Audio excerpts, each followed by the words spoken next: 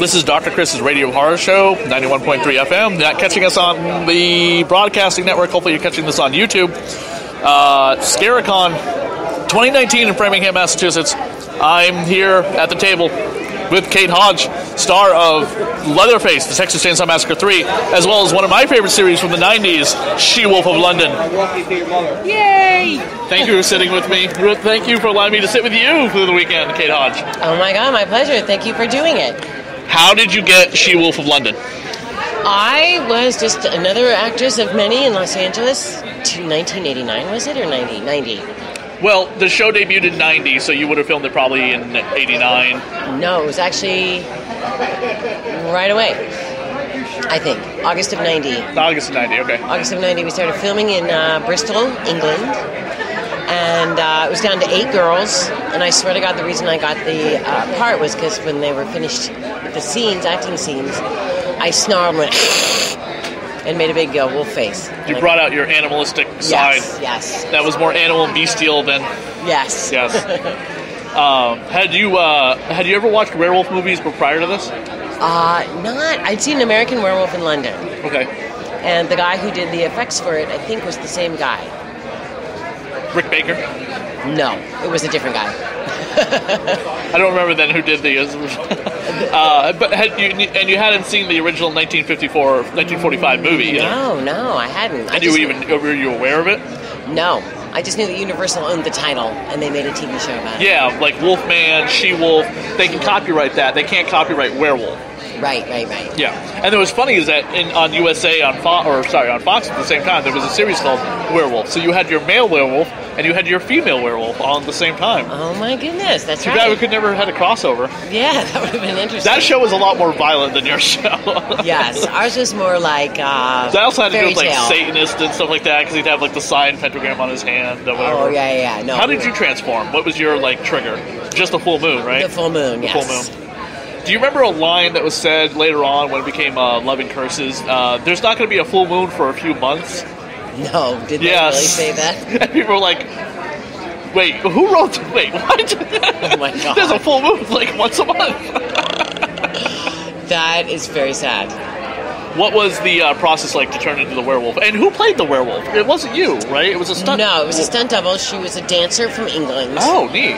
And you'd have to be to move like the way she did. Yes. Although in She-Wolf episode The Huntsman, where they marked all the doors, it was at the docks. Yeah. And I'm chained up in this warehouse. You're chained up in every episode. But I was wolfing out in chains. Bondage was your thing on that show. Yes, definitely.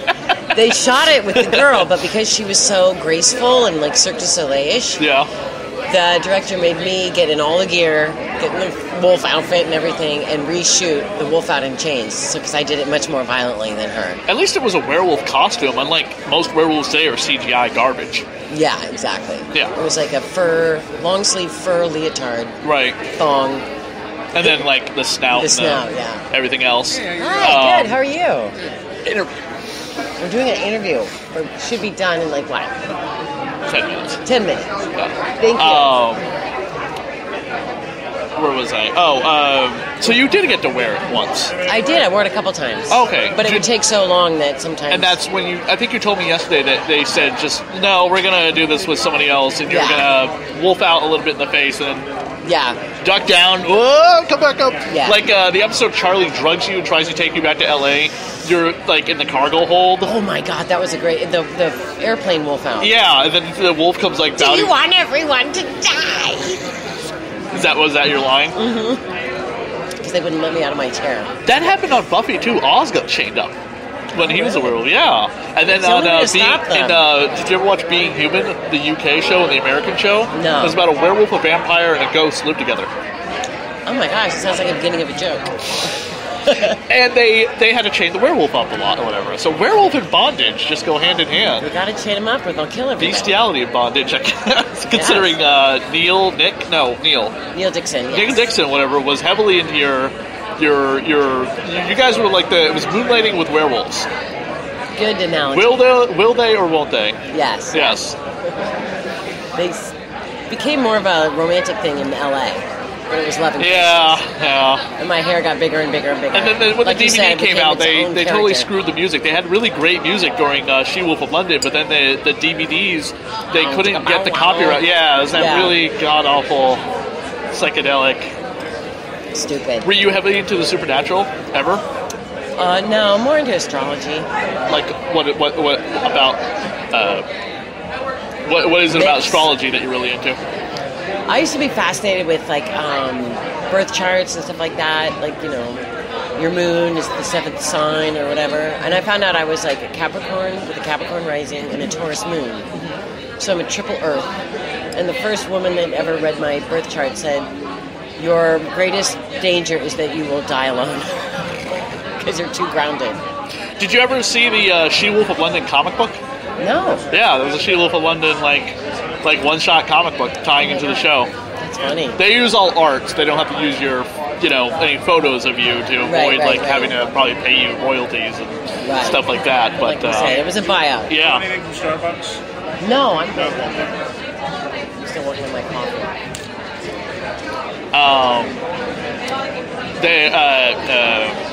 They never made any merchandise off of that, like any kind of other than the DVDs, right? No. No. DVDs, yeah.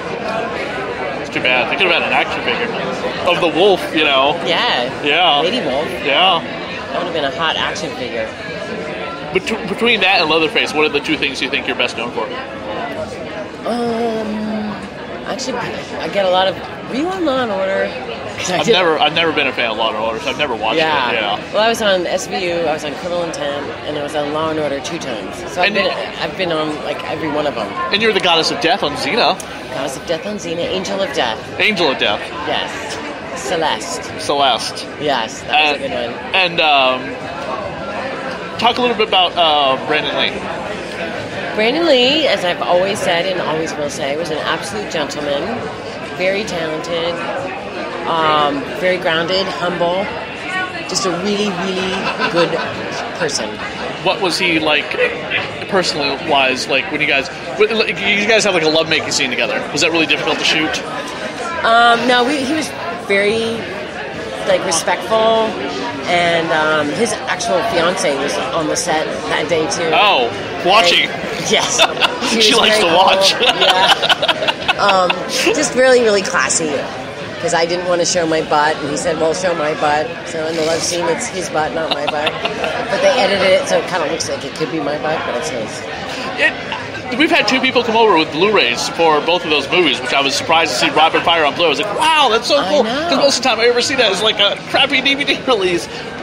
But you didn't get asked to do the commentary for that movie? I know. That's such a crock. I know. Carla Withers. Brandon's dead, so you should be doing the commentary with the director. I don't know. It'd be interesting to see if they're on it. If Powers and Brandon were actually not Brandon. Yeah, but Powers DVDs wasn't even a thing on the Zeitgeist yet when he died. That's true. We were still in the VHS era. Laserdisc was still big. Yes. DVD didn't really debut until like 3 or 4 years after he died. Right. That was like the X-Files season 1 was the first television series on DVD. Oh wow! Cost like $115 for the season. Nowadays you can get it for like $20, $30 on Blu-ray, digital's about the same. So times have changed. What are you currently working on? Currently, I am not working on it. Oh, I think I'm trying to think. For the love of my daughter. I think that's what it was. Yeah. I can look it up. Yeah. So Brian England.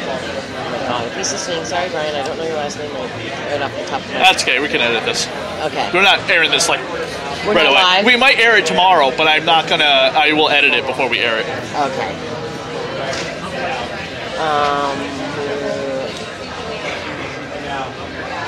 Did you ever keep anything from a set that you're on? No, a couple of coats. Coats? Of really nice wardrobe. coats, yeah. Yes. Nice pair of shoes or something? Yes. No, never shoes, but like leather jackets, stuff like that.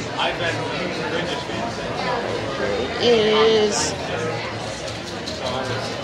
Did you ever notice in She-Wolf of London that your hair was its own character?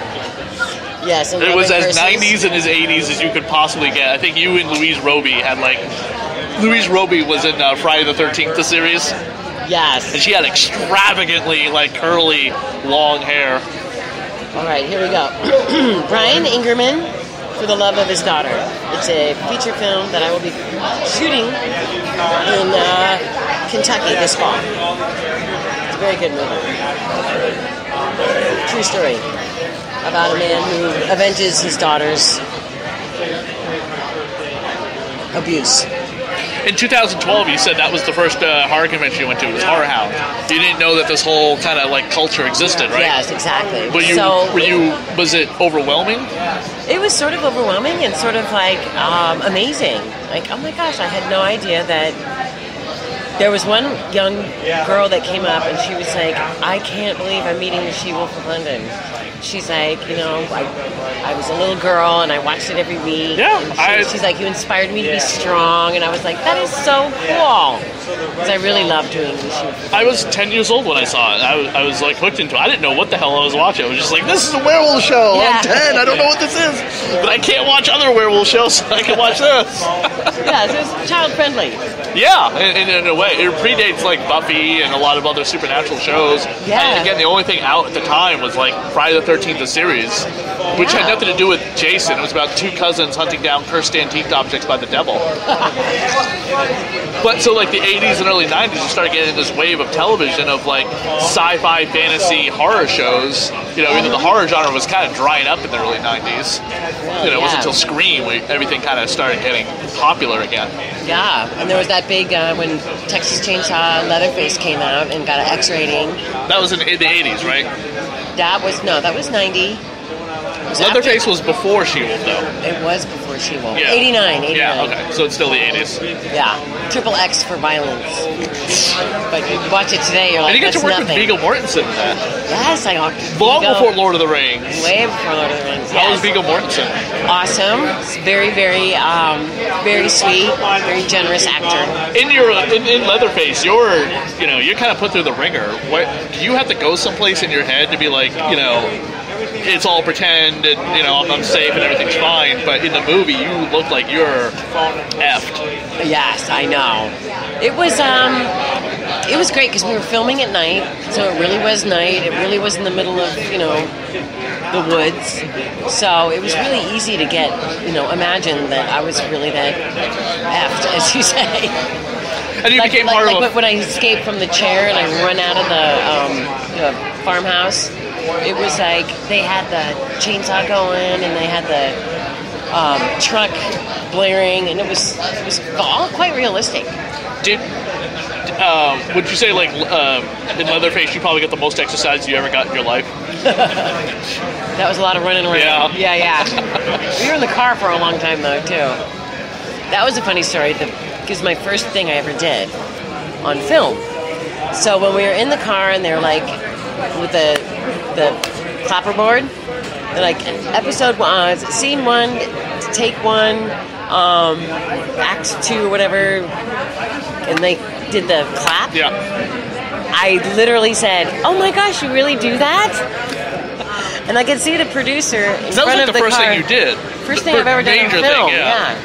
And the producer was just like, "Oh my God, she doesn't know she's never been in a film before," and I really hadn't. I'd only done a commercial. Have you ever thought about going in front of behind the camera, like trying to do something yourself, or do you just want to be an actress? Do you have an idea for something you want to write down and then you want to produce or direct? I have some ideas. Yeah. Like, is there people you've talked to try and... No. It's in the very early stages, like just in my mind. You could probably meet somebody at like a con like this to be able to get that. It's gonna have to break. Yeah. No, that's fine. But thank you, Kate, for coming on the show. Thank you. Great to be here. Hello. Oh my God, it's so cool to meet you. I'm a huge fan of Leatherface. So. Are you? Oh, it's one of my favorite movies.